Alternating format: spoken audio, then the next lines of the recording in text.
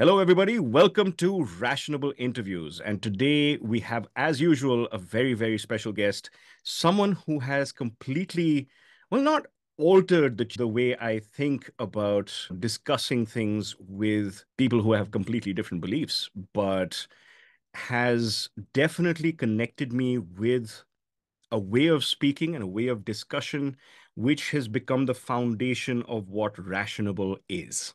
Everything I've been doing with Rationable is essentially to talk about rationality with humility, with respect, and a genuine interest in understanding what the other person is saying. And all of that has come primarily from Peter Boghossian, who wrote the Manual for Creating Atheists and How to Have Impossible Conversations.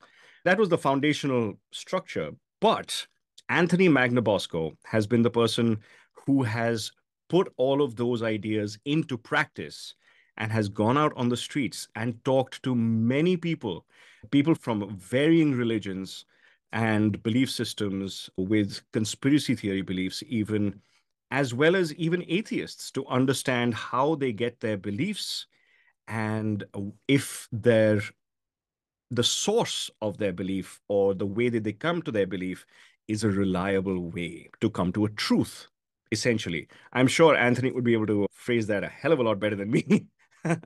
So please join me in welcoming Anthony Magnabosco. Anthony, thank you so much for joining me today.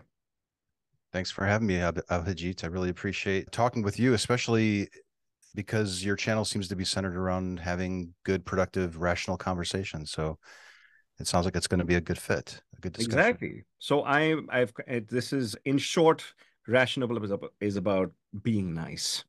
And that's something that social media is sorely lacking these days. There is way too much hatred and outrage and other nonsense that keeps rolling on.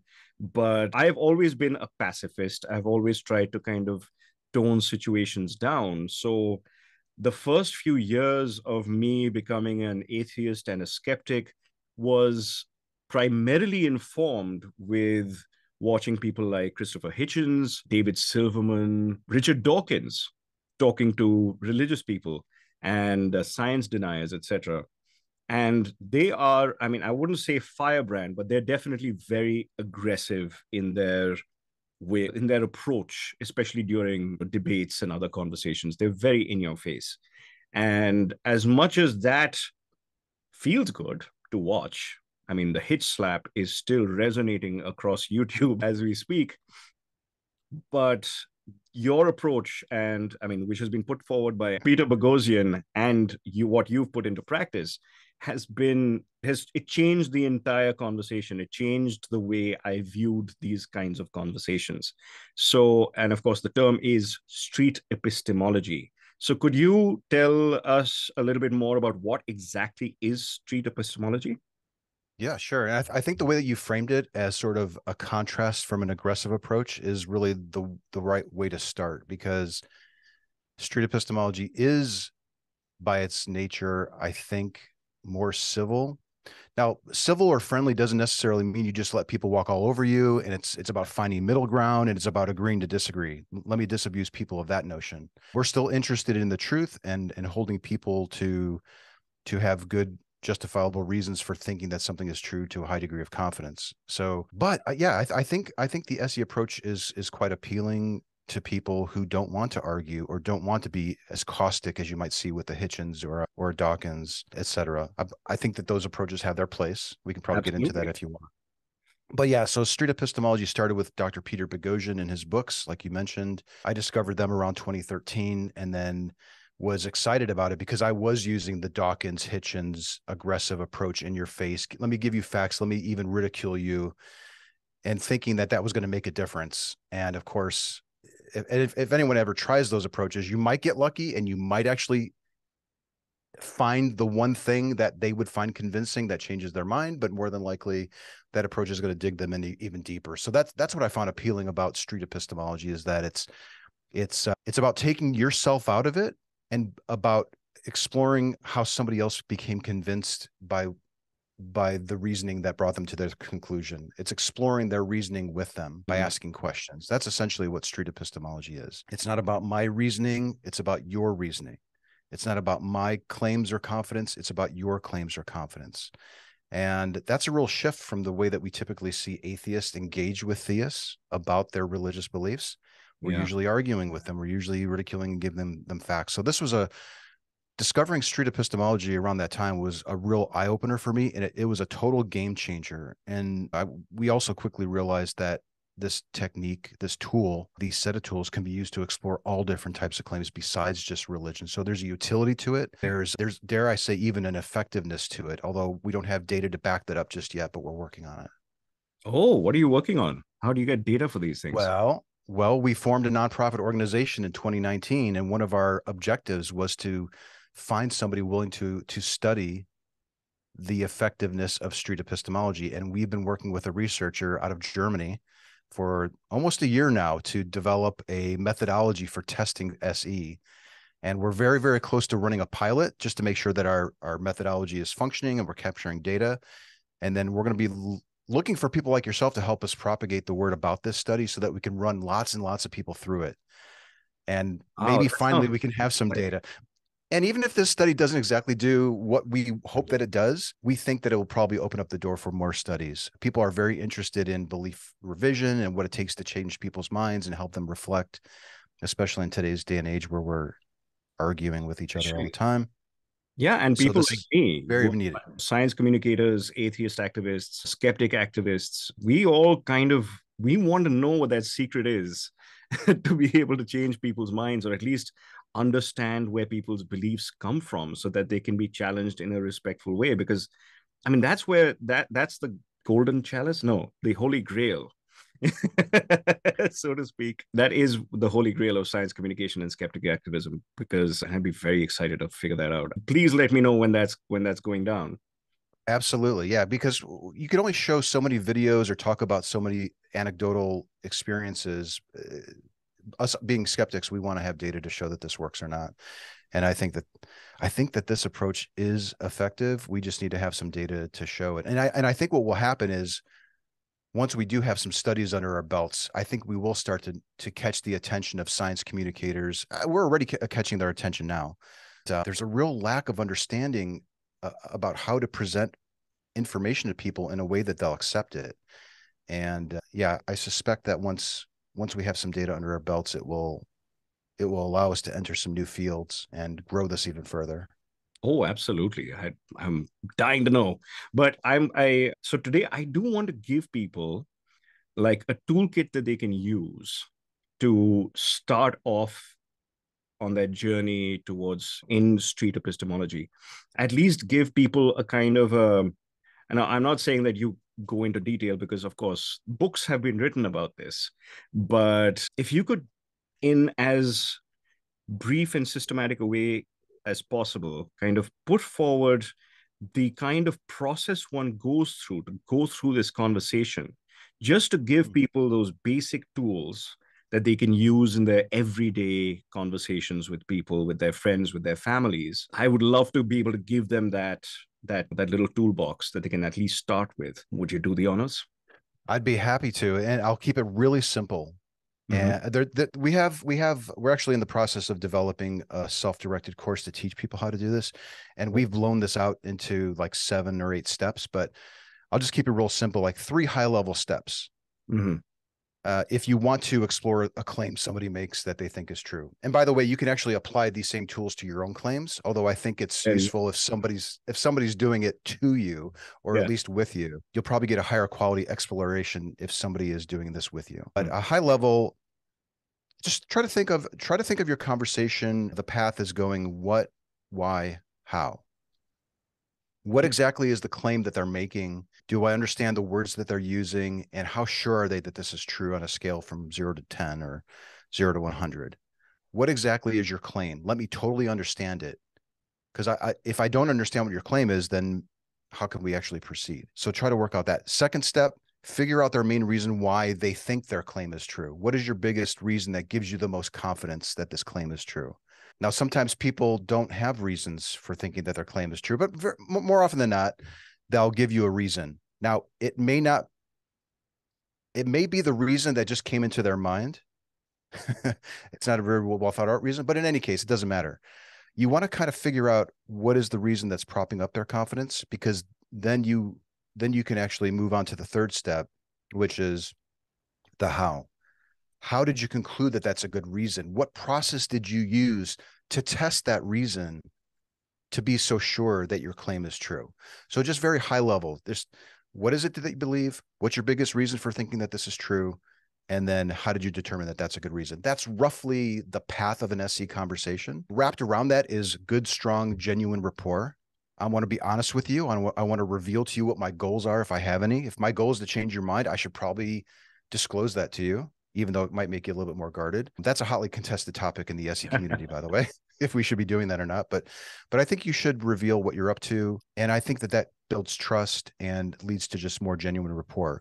If you have good rapport and you follow that what, why, how, and you ask genuine questions to really understand your conversation partner and give them time to think, more than likely, they're going to begin to realize that there's gaps in their reasoning. And those gaps, the recognition of those gaps is what tends to, this is our hypothesis, the recognition of those gaps is what tends to move people off of their current degree of confidence. We tend to meet a lot of overconfident people in their conclusions. They're so sure the earth is flat or that this vaccine is good or harmful. And it's the exploration of these beliefs that in that manner that tends to give people pause and help them reflect. And it's that self-reflection about their own reasoning that tends to shift people in their confidence. And we've seen this time and time again, and it seems to work. And it's like discovering plutonium or something. I think that this is an amazing thing.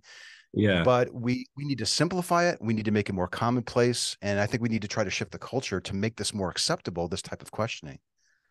Absolutely, because otherwise you're just pushing people away. And like I used to, like when I first realized I was an atheist, now 99% of the content out there, which is challenging religious beliefs at least, was regarding Christianity, because right now Christianity is the most tolerant, relatively speaking, of religions when it comes to being criticized. And when I came back to India, I was in the UK at the time when this happened. And when I came back to India, I started talking with my Catholic sister in law. And I honestly, looking back, I thought I was being very nice.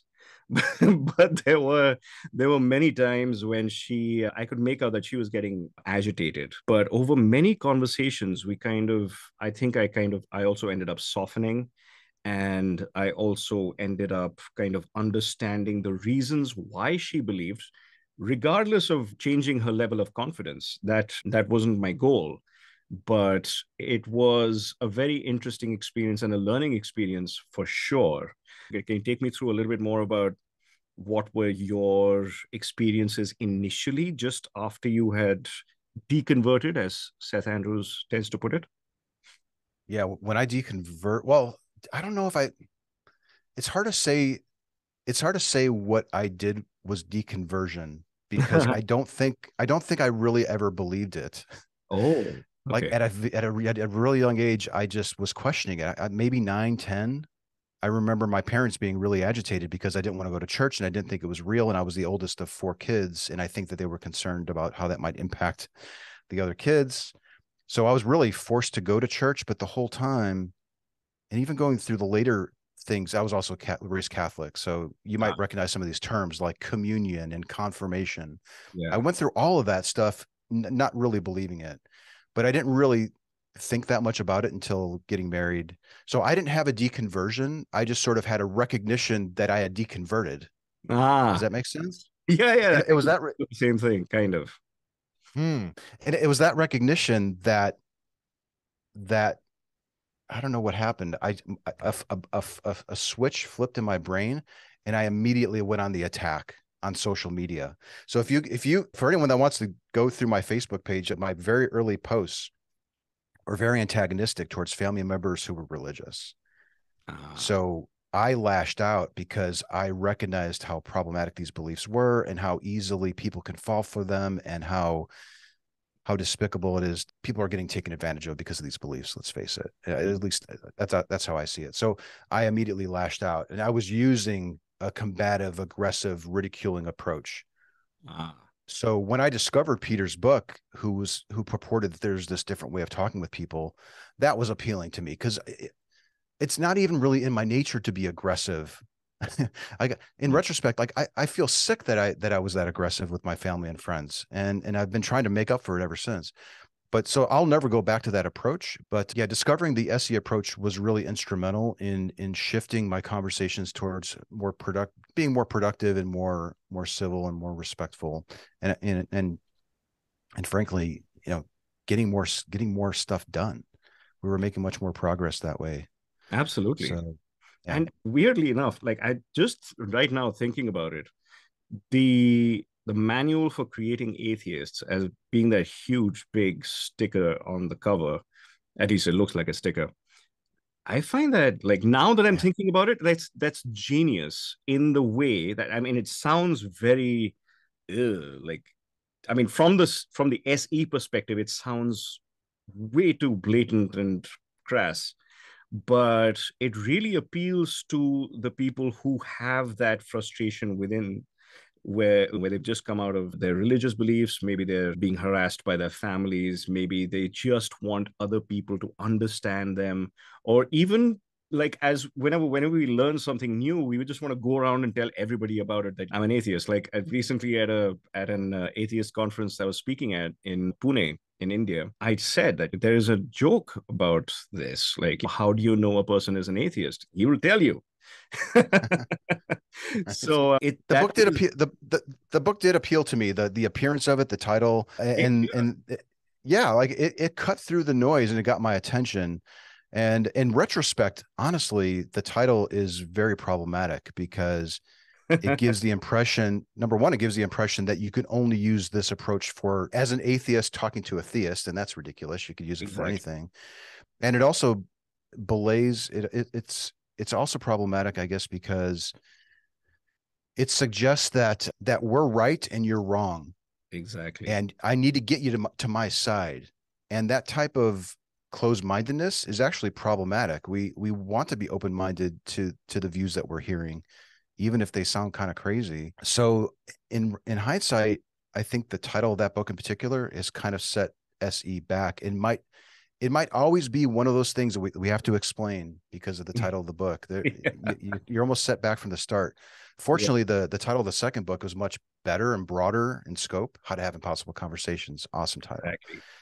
But that title broke through the noise and caught my attention and the attention of lots of other people. And here we are today. So maybe we wouldn't actually be here if it didn't have that caustic title and it wasn't aimed at atheists to use this with theists. Exactly. Maybe SE is actually stronger and more powerful and potent because it was initially launched at such a controversial topic.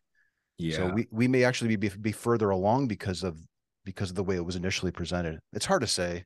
Yeah, I know. I honestly, I mean, I've been a marketing guy for most of my career. So when I look at that, it's a genius marketing move because you are talking to the target audience. You're trying to draw them in and say, okay, there's a better way to do this.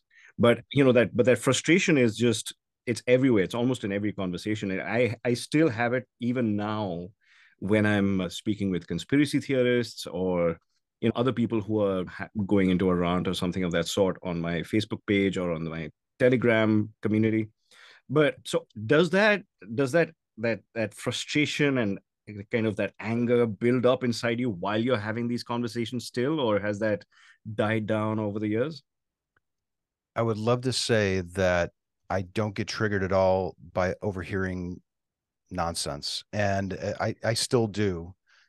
I have to literally remind myself of my goals and the end result of lashing out in order to stay calm. In fact, we're putting together a manual, not a manual, a manual. Well, I guess you can call it a manual. We're putting together a guide to teach people how to do street epistemology, and that's such a common thing. How do you stay calm? How do you not get triggered when you hear these things? And there's some techniques that you can do, but the more practice the better. But I got to tell you, like I was probably on TikTok earlier this morning, scrolling things and seeing lives going and seeing people saying things and wanting to get in there and just start battling with them. Even today, that still happens. So I don't know if that will ever go away, but I can tell you that I'm disciplined enough to not do that in most cases. I can usually set that aside, put my SE cap on basically, and engage in a respectful way. And it usually works out much better when I do it that way. So it's that positive reinforcement afterwards. If you are able to keep control of yourself, you get that feedback that this was really the better way to go. And when you do that enough, it just becomes commonplace. But I do still slip into my old ways. Yeah, I think we all do. I just have to take a deep cleansing breath. Let it out slowly. All right, next question. It's a We're kind of actually a talking about Zen that. kind of thing, right? You just have to kind of get into a Zen kind of mind space and just focus. It's fine. It's just the Yeah. way to go. It's the key thing is to try to take yourself out of it. When you're exploring somebody's claim, Mm, remind yourself that it's their claim, it's their reasoning that you're exploring. And anything that you bring to it, including your anger yeah. and your emotions, you're going to get in the way of exploring their reasoning, and that's not going to be good for them, and it's probably not going to be good for you or society. So it takes some maturity to get past it, but Yeah. if you can stay calm and use those questions and follow that path, you're going to have amazing conversations, and you're going to help people reflect on their views. Absolutely. I think hopefully I have managed to do that a couple of times, but most of the time it has been a little bit of a failure. But I'm going to keep working on it, because usually these things come around as if there are people asking me questions about maybe something that I've posted, and they put out a kind of a claim that, like, and we try to investigate that and kind of dig deeper into it. But I still find it extremely hard to refrain myself from just facting that person and just kind of throwing one fact out after the other. It's really, Yeah. it is something that I'm Yeah. still working on, but I'm listening to the audiobook of How to Have Impossible Conversations. I'll put the link in the description, as well as other Amazon links for all these books that we're discussing. And so, moving on, I would like to know, like, has there been a time when you've had one of your interlocutors kind of has managed to change your mind in some way? It has happened a few times. What typically happens is we'll explore somebody's claim Mm-hmm. and then their reasoning and their methodology for confirming the quality of that reasoning. And then the conversation will end. And they may ask me where I stand, and then we have a discussion, and maybe I'll shift there. But what typically happens is I'll go home thinking about what they said, Mm-hmm. and I'll process, presumably what they're doing also. They're leaving the conversation and thinking about it afterwards. But I also do the same thing. So I have found myself shifting on certain topics like gun control or abortion, even you name it. I mean, I've probably contemplated it and ended up shifting to one degree or the other. With regards to the God belief, no, I haven't found anything compelling Ah. to move from my current level of confidence up on the confidence scale that there's a God. Mm-hmm.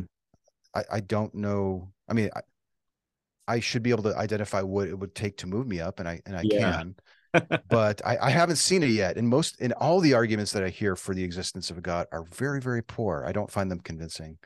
But Yeah. yeah, I have moved on some topics for sure. So, could you tell me about, a little bit more about how you shifted, what you used to believe when it came to abortion, and how your mind changed? There's a time. Well, I guess maybe I'm more open to the idea that this is a life that we're talking about here. Mm-hmm. Whereas before I might not even use that word life or baby or something. I might just go with fetus or Yeah. clump of cells or something. So I think maybe it's kind of forcing me to look a little bit harder at what it is that's actually happening during an abortion. Of course, I still think that the woman has the right to choose and all that.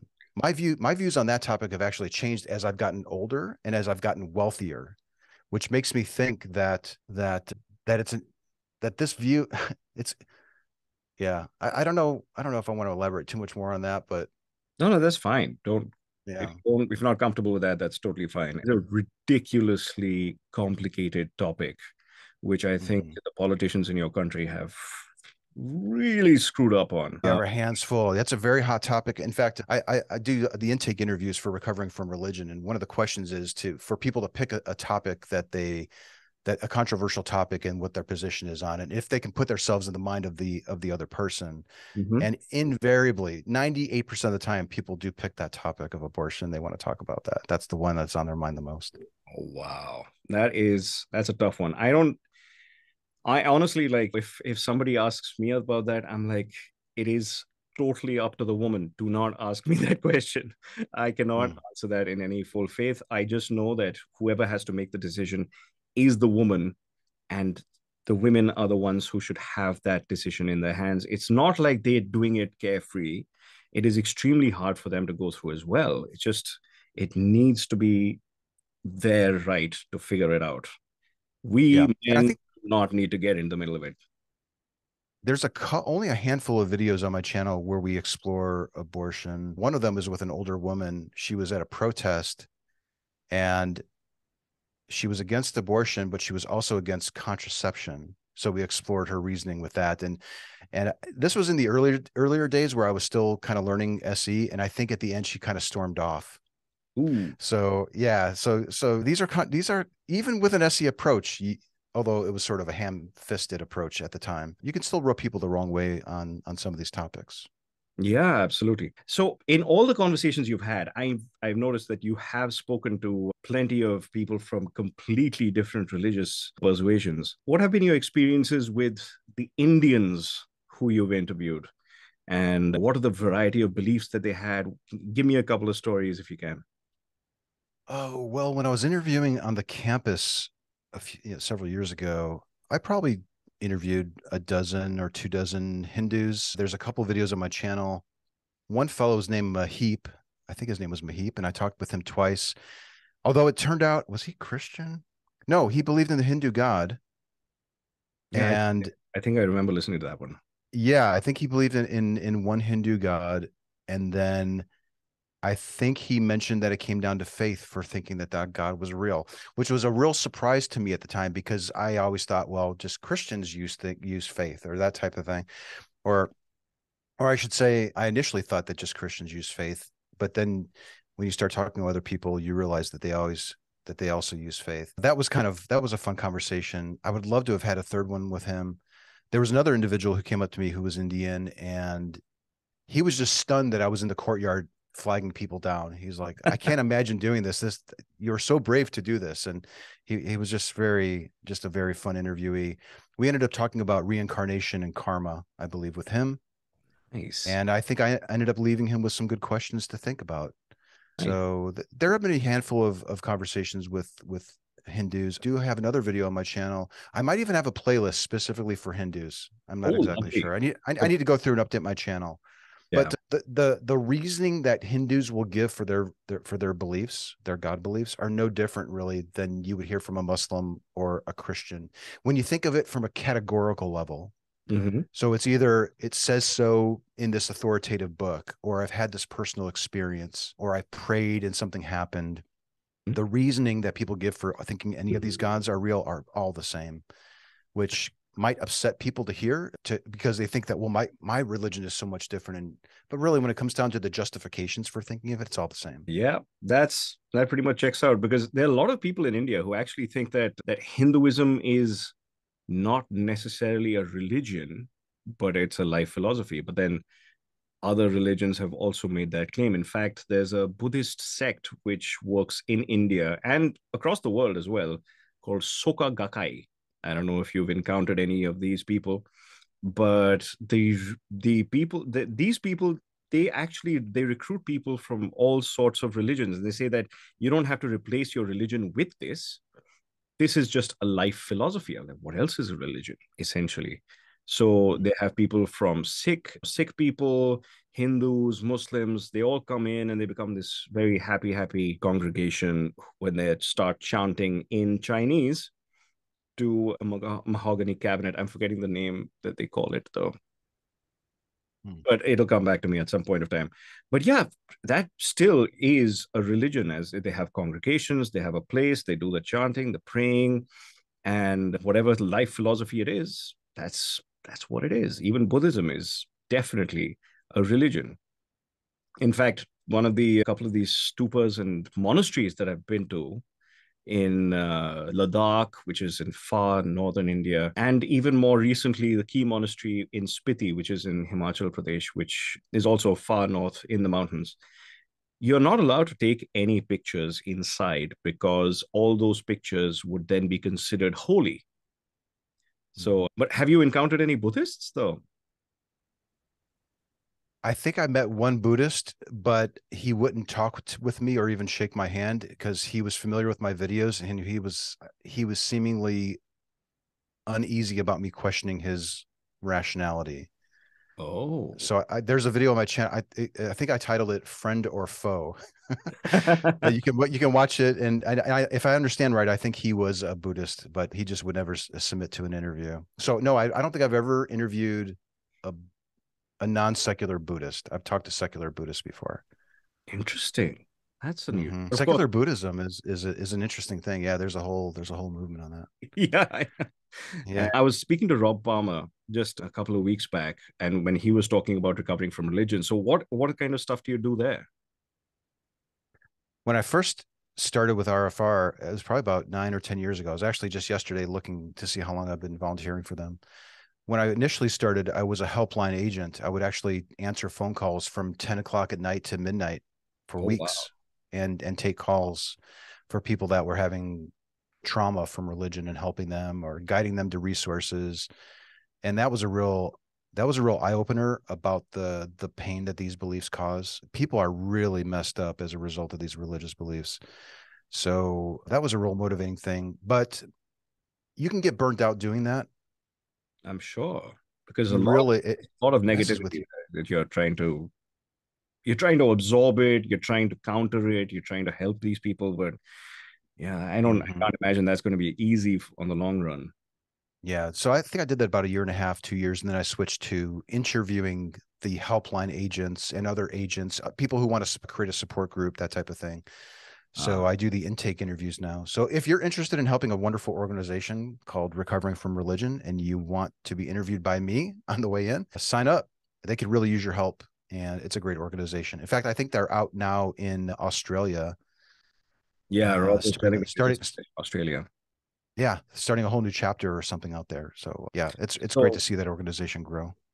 So at this meeting that I recently went to in Pune, the atheist meeting, there were several people who were trying to think about what exactly their role is now that they're atheists. What do we do? Like religious people are doing all sorts of things. They have certain drives and charities, and they're trying to convert people or regulating things or becoming gurus and ripping people off.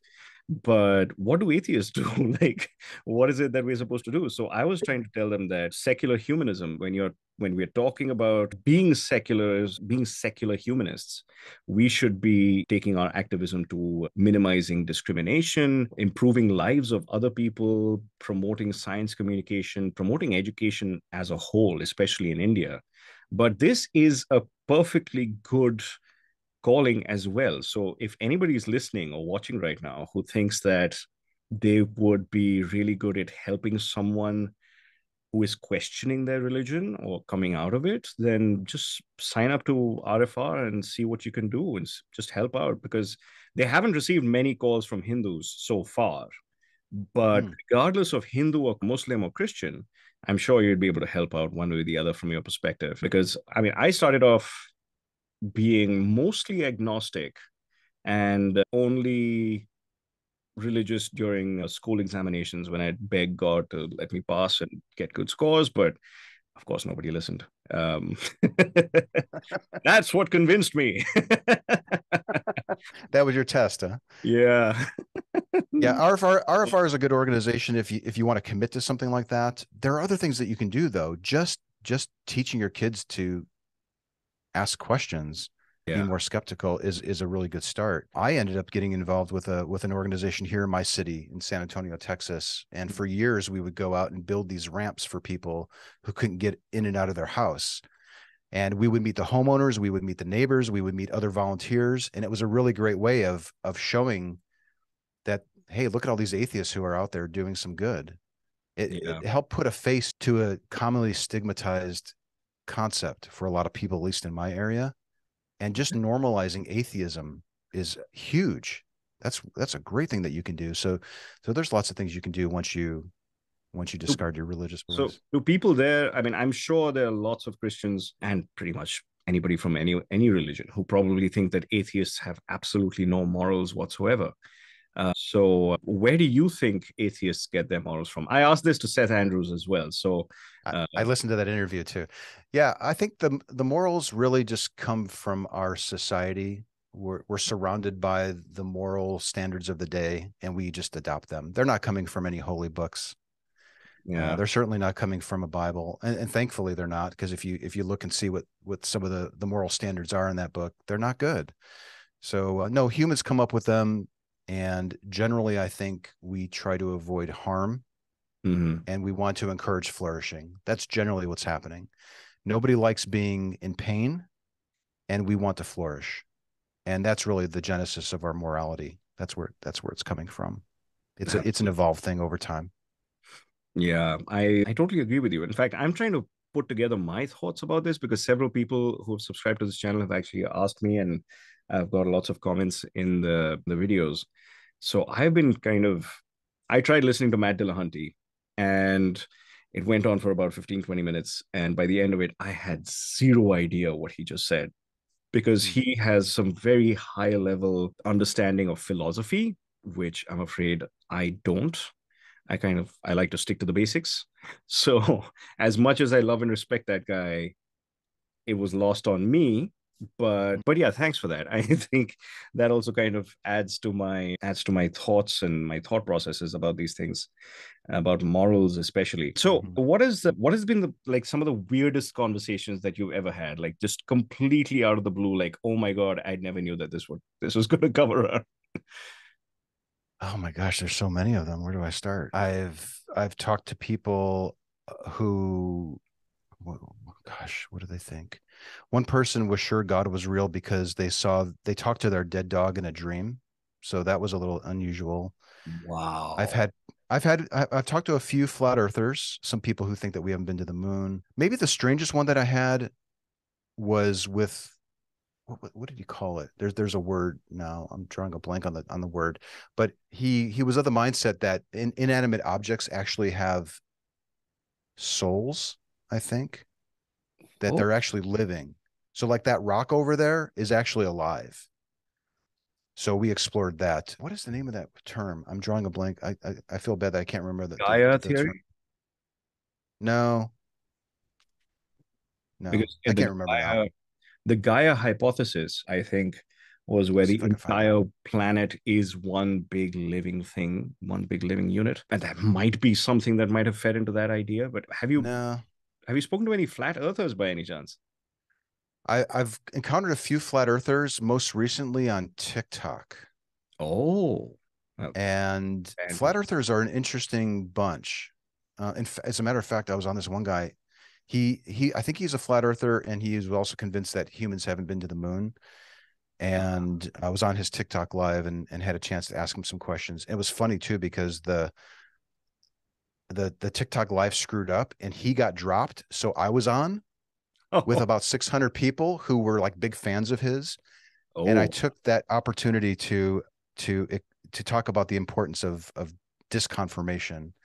That if we are evidence based, it's important to be able to identify what evidence we would need to see to change our minds. And I gave a good 5 or 10 minute soliloquy on that type of thing before he rejoined the stream. oh, So, wow. but yeah, all different kinds of beliefs. I mean, there was this one guy who's absolutely convinced that marijuana will never be legalized in the United States. That was an interesting topic. I think we're close to legalizing that, and I am tempted to go back out to the trail to look for him to do a follow up interview once that happens. So Yeah. yeah, lots of different topics. But what we think is unusual is something that these other individuals, they're sure that it's true. They really do believe it. So while it's tempting to kind of blow it off, I try to keep myself in a curious mindset when I'm exploring their reasoning, even though I may not necessarily be convinced by it. I was in Psychon in Vegas in 2018, And I think I went out for a movie because I was there for a couple of days extra because I wanted to just kind of explore. I went to the Grand Canyon and then came back. But I went to this random cinema hall slash hotel slash casino as they usually are. But I was going to watch First Man, and it was that movie about the first man landing on the moon. It was Ryan Gosling about the Apollo program and the program, that Gemini program, which preceded it. And Okay. I went up. I was buying the tickets, and there was this guy standing next to me. He's like, "Hey, what movie are you going for?" I was like, "First Man." I was about the first man on the moon, and he's like, "Oh, really? You think that really happened?" He said, "Well, I think so. You could join me for the movie if you want." But he was going there to watch a different movie, unfortunately. But I hope he watched it. I don't know if it convinced him or not. But there are people in India as well who still don't believe that the moon landing actually happened. Right. Yeah, it was interesting because this fellow ended up kicking off a previous guest was a retired engineer at NASA, and he was very calm and cordial, and he booted him, and then he brought me on. So I was a little upset that he had an opportunity to explore that but didn't. That's interesting. But yeah, Yeah, they're all yeah. kind of very deeply rooted in that kind of belief system. They just want the confirmation. And how I did think that so. conversation go with him? I mean, It what went pretty good. He right before he kicked off the NASA guy, he said, "Oh, by the way, like, why don't they have a camera on the moon? Like, why is there not a live stream from the moon?" yeah. And the guy was explaining how it's technically possible, but it just nobody's really gotten around to doing it. And then he dropped him at some point. And then when I got on, I brought up that I brought up that example that he raised, and this kind of gets to the what, why, how. It Hmm? sounds like this guy would possibly find the idea that we've been to the moon if he could see a live stream from it, right? That's sort of my sense, possibly. But I didn't take that for granted. I asked him, if there was a video live streaming from the moon, would you believe it? And he said, well, no, because I've seen all sorts of other videos and I can see mistakes in the videos. And that's how I know that it's all fake. And I said, okay, well, what if there was a video with no mistakes in it? Would you believe it? And he said, no. So it became evident to me and the other viewers. And then we got dropped. So I pointed this out to the audience. But basically, even if he were to see a video with no mistakes, it wouldn't change his mind. So it makes no sense to explore that reasoning with him. And I hope that point wasn't lost on his viewers who keep popping onto his live stream to show videos that are purporting that we've been to the moon. So he requires something else other than what it is he originally stated. And that's a really important thing that we tend to do in street epistemology is find the reasoning that really impacts your confidence, because I don't want to talk about anything else. I want to talk about reasons that actually are moving you up or down on your scale of certainty. But in the end, it was a good conversation, and he invited me back, and yeah, maybe I'll pop on there again one day. That sounds very interesting. Speaking of which, from the time you started till now, and the basic teachings of street epistemology, of course, you've put them into practice and you've refined them over time. Was there anything that you've learned through your practice and not through the books that kind of have led to a kind of a change in the way you have these conversations? Oh yes, yes, yes, yes, yes, very much so. Like a good example would be in the first book, Peter clearly defines what faith is, and I think goes so far as to insist that this is what it means. Whereas today, an SEer, a street epistemologist, or somebody who's using SE tools may not even bring up the word faith. They might wait for their conversation partner to bring it up if it's even part of their reasoning process. And if they do say that word faith, we would ask our conversation partner what they mean by the definition of that word.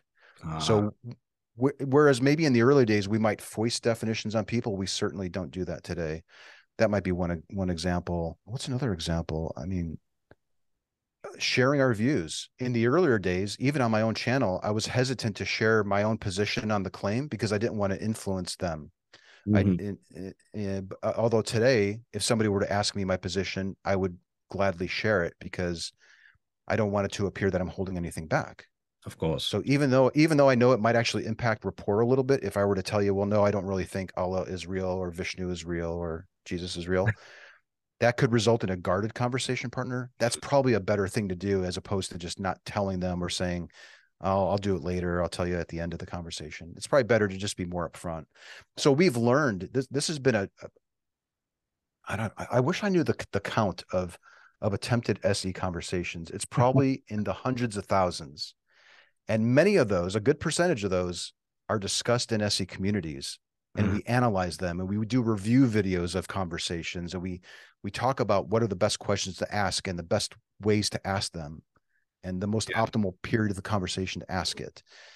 And we've greatly improved over the years since the origination of those books, and even since the origination of my videos. I look at some of my older video examples that I would say that was a prime example of SE in 2015. I think I would probably be embarrassed to post it today because we've come so far. Yeah. So it's not just from the books themselves, but it's from the early adopters. We've changed quite a bit. I would love it if I'm going to attach a video. Like I'll see if I can, if with your permission, I can rip a video and then kind of add it on at the end of this podcast to kind of demonstrate everything that we've discussed and the way that you do it. Would you be able to share a video of that sort with me? I've got several. Yeah, I'm trying to think which one might be the good. I was just looking through my video list. The video that I was thinking about was about panpsychism. That's the fellow who thinks that rocks were real and they have consciousness. So that maybe I can give you that one. But that's not even on my top 10 playlist, to be honest. I've got a top 10 or even a top 20 of my favorite conversations. The one that you can see the technique very clearly and you can see the end result where the person's reflecting and they're even shifting in their confidence in some cases.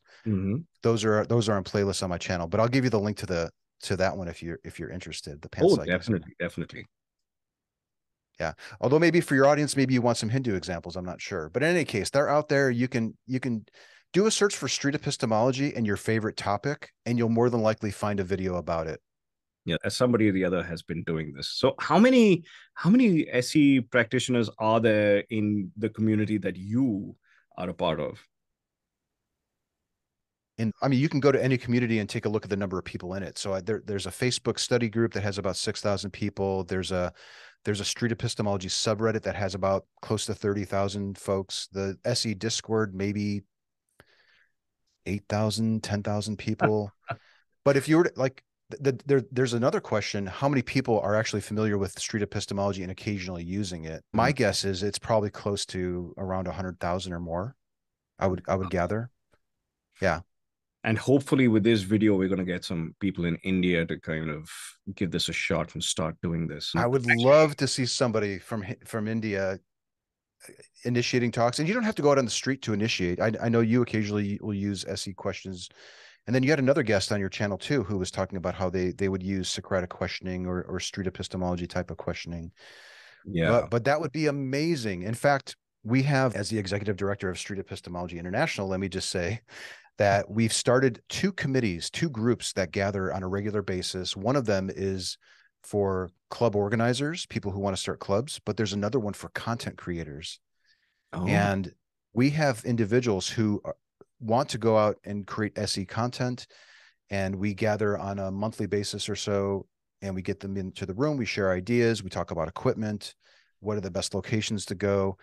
And so there's how many people show up to those? Sometimes they get a half a dozen to maybe 8-10 people that will show up to those types of things and get advice. And that's just for the people that want to have that community. You can just start a channel and you don't have to participate in any of the SE communities if you don't want to. But why wouldn't you? Like, I wish I had these communities when I was going out and and talking to people and having these challenges, recording conversations. So what actually drove you to kind of go out on the streets and talk to people? I mean, most of us would honestly not have the balls to do that because a lot of us are very introverted and we're kind of talking. I mean, not a lot of us, at least I can only speak for myself. I am very introverted. Going out on the streets and asking people, having random conversations is something that I would find kind of hard to do myself. But are you more of an extrovert in that manner? What kind of drove you to go like out there and start talking to people almost on a daily basis, I would say, or at least on a weekly basis? I would do it a lot. Yeah. I don't do it much anymore because I'm busy with the nonprofit. I'm I'm more of an introvert than an extrovert, and I always have been. But there was something about the topic, which is the God belief, and the recognition of how much harm that belief in particular is causing humanity. 9/11 was an inspiration. Like, what can I do? How can we talk about these things? How can we help these people who have these views? So I think it was that concern that overrode my hesitancy of going out and talking with people. And I'm glad that I got over that hump, because people want to talk about these things. And yes, it's unusual to go out with a camera to flag strangers down. Like that does take some guts to do. Mhm. But once you do a couple of them, you start to realize how fun it is, how enjoyable it is, especially when you see people thinking about a deeply held belief that impacts how they behave. They're pondering it maybe for the first time ever. It's almost like a drug to experience. And it's just very edifying and motivating, and it's just amazing to see. And then they thank you for it at the end of it. That is They're the they're key. not they're That not upset. They like it. And not everyone's on board with it. You get people who, once you reveal what you're doing, they don't want to participate. They're like, ah, that's just not for me, or I'll pray for you, or get behind me, Satan. I've even had people do stuff like that. but oh, but it doesn't. Yeah, usually people were very open to the idea. They did find it unusual, and it's still unusual to this day. mm, But there were no examples of people doing street epistemology anywhere when the book came out. There was just the book with a couple of paragraphs of conversations, and it was insufficient to me. I wanted to see, well, what is happening in these conversations? Does this technique work? And that's what also motivated me. I was like, well, I guess I'll go out there and record some talks and see what happens. And then it gained in popularity, and then people from the community were giving me feedback on how to improve, and it's addicting. absolutely. In fact, I encountered your videos first, and I watched through them, and this is one of the commentary videos where you were out there in the corner, and you kind of comment, you're giving commentary about how the conversation had gone and what you wish you had done. And I found that extremely unusual. And what is this guy talking about? Like, this is so intriguing and so weird. Like, but I watched several of those videos, and I think at one point you had mentioned the a manual for creating atheists. So that's when I went and got the book and read that. Great. And so I actually came to the book second. And the approach is so refreshing and so genuine and so appealing, not only to just to atheists, but it's just it's just a civilized way to have a conversation about genuinely exploring a person's beliefs and how they arrived at them. So if nothing else, I hope everybody watching here gives it a shot. Use these few tips that Anthony gave in the beginning, and read the book, A Manual for Creating Atheists, and listen to his podcast and watch his YouTube channel, and you will learn. You will just absorb it all. And if anybody here who is listening actually gets into street epistemology and starts going out in the streets and recording stuff, please, please, please let me know. Let Anthony know. He's on Twitter at Magnabosco. What was it? On my Twitter, I think it's just Magnabosco, but on other platforms, I think it's Magnabosco 210. I think my YouTube channel is Magnabosco 210. Yeah. Yeah, that would be amazing if somebody wanted to start doing SE, whether it was in your house or on the street with strangers. By the way, we don't have a lot of examples of people using this approach with family and friends. I would love to see more examples of that. But whatever you're comfortable with. And there's a whole community. Of course, you got Abhijit and myself if you want to reach out to us, but there's a whole community of people who will help you get started. And we've taken what we've learned over the years and we've boiled it down into this self-directed course. And we're looking for people to help us test these modules as they come out. Mm-hmm. So that's another thing. If you want to get a sneak peek at what we're releasing, our latest and greatest information about SE, you can volunteer to help us with the course. Just go to the website and there's a page at the top. Go to the Street Epistemology website at the top. I think it says course, and you can volunteer to start testing some of these modules. Wonderful. There was an app earlier, though, that Peter had come out with. What was that called? Atheos? Atheos, yes. Yeah, I worked with Peter and a few other people. We put that thing together, and that took us like 2.5, 3 years to do. It was a Wow. major project. It's a little, it's a little dated now. I don't know if you've gone through it lately. I don't know if No, I'd not recommend it recently, these days. Mhm. but not recently. But I did go through it a lot at one point of time, and I tried to get the pro version and kind of get everything offline because I can do it while I'm traveling or something of that sort. But it was very interesting, and I think I got a pretty decent score on most of them. Like I know the right things to say. The trick is to be able to say it when you're in the middle of a conversation. That's the hard part. That is the challenge. But if you practice your SE and then you reflect on the conversation afterwards, and maybe even if you have the ability to record audio and share it with a friend, you're going to get better at it. And it Absolutely. just takes a little Even practice hearing in it doing it. back to yourself, like just listening back to it yourself would, I'm sure, open up a lot of flaws or weaknesses or Hmm. places that you could have done better. I'm sure that also helps. Could you just go through those three quick steps one more time so that people. Yes, absolutely. So whenever you're talking with somebody and they make a claim, that's the what. That's what they think is true. So ask them, what do you mean by that? Or how do you define that word? Or if we can quantify your confidence that that claim is true, where would you put yourself? That's sort of the what level of the three tiers. And Uh, the words that need to be defined, mhm. not just faith, but I know that there was this one word which Anything. keeps coming up, which is truth. Truth also needs to be defined. A lot of people consider truth, personal truth, objective truth, as totally different things. So that also is very important to kind of understand. Sorry, That's Kai. I'm glad. No, no, I'm glad you brought that up. Yeah, faith, truth, rigged election, stolen. I think God is also Yeah, something that a lot of people. God is a good word. Yeah, unpack those words and accept the definition that your conversation partner is using for the duration of the conversation because it's their view. So that's the first step. And then the next step, I suppose, is why do you think that that claim is true to that degree of confidence? What's your biggest reason? And then don't just accept the first reason they give. Do that check, just like I did with that flat earther. If there wasn't this camera, if there was a camera on the moon that was purportedly live streaming and there weren't any mistakes, would you find that convincing? And Mhm. his answer was no. Many times the reasons that people give for thinking that their claim is true Mhm. don't have any bearing on their confidence. They would still be just as sure that their claim is true if that reason wasn't there. That reveals to us both that there's probably something else propping up the belief besides that. It might be because of the good feeling that I get when I have it, or it helps me sleep at night knowing to think that I'm going to see my loved ones again or something. But repeat that process until you identify a reason that actually impacts their confidence either up or down. It should move both ways. And then the third step of that is once you have that reason, you want to get to the epistemology or how they know what they know. Or in this case, how did they determine that that reason that contributes to their confidence is of good enough quality to contribute to their confidence? What was the process that they used to validate that reason?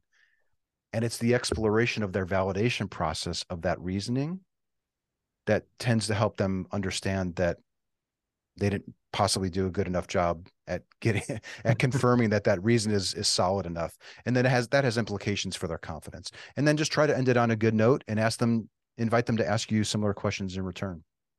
And it's a wonderful method. I urge everybody to give it a shot. Once you've figured it out and kind of fleshed it out and kind of understood the intricacies of it, watch as many videos of Anthony's as you can, and read the books if you can. But you learn a lot from just the videos and the podcast. I think Anthony's got a lot of episodes on the Street Epistemology podcast about how he goes through different processes, what are the things that he's learned. So I'd urge you all to check it out. Anthony, thank you so much for joining me on the interviews. This has been absolutely delightful and enlightening. And thank you for Good. everything you do. You do a fantastic job of it, and you've changed a lot of minds of a lot of people and helped them, first of all, learn the truth, or at least come to understand their truth a little bit more deeply. And on the other hand, you've told a lot of skeptics and atheists how to talk with people who disagree with everything they believe in. Not everything, but who definitely disagree with what they believe in. So thanks so much for joining me. And I'm sure we'll have you on. If anybody has questions, please put them in the comments. I will either put them to Anthony, or we'll just have him back to answer all of them for you. That'll be great. I'll watch. I'll watch for the video that you post, and I'll jump into the comments as well. Wonderful. Thank you so much. Thank you for having me on. And have a good week ahead. All right. Cheers. Cheers. And guys, thank you so much for watching Rationable Interviews. This has been an absolutely wonderful time. And it's been so lovely to have Anthony on to kind of learn his technique and his method of talking to people who disagree with you, or people you disagree with, and understanding how to get to beliefs, how to understand where beliefs come from. That is epistemology after all. So, but thank you all for joining me. Please subscribe to this channel if you want more interviews like this with people just as interesting. And we will definitely see you in the next one. If you like this conversation, give it a like, share it with people who you think might enjoy this, and I will see you in the next one.